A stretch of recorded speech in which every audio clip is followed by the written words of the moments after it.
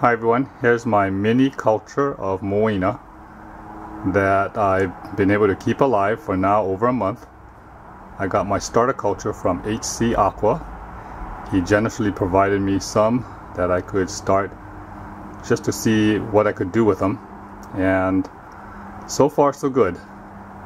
I'll share what I do and how to keep a very small culture of these guys going. And I just want to caveat that I'm by no means an expert.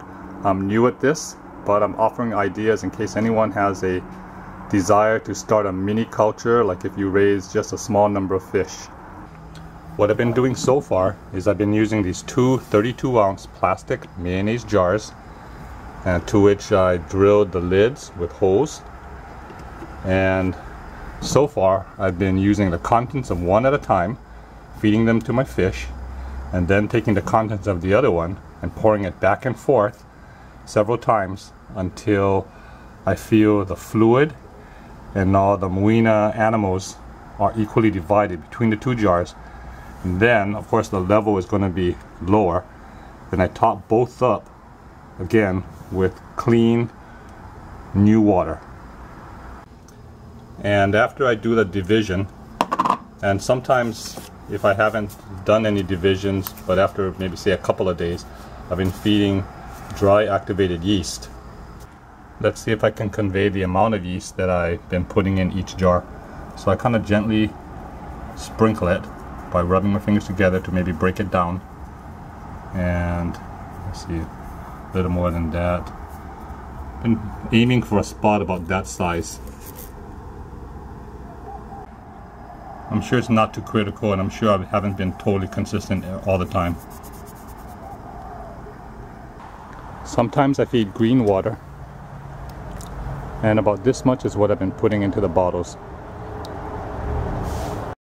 I also started this colony outdoors in a shallow plastic container with some brown leaves, and so far so good. This is my backup in case my bottle colonies crash. It seems like the Moina can escape predation for weeks.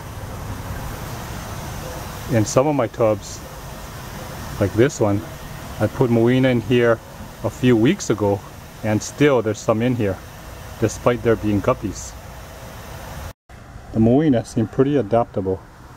I've been feeding them either the yeast or the green water just about every other day, and handling them is quite easy as well. When disturbed, they collect themselves at the bottom of whatever container they're in, and they also swim away from the light. Seems like my beta loves the Moina. Guppies seem to like them too. Here's one last look of the Moina in a green water tub.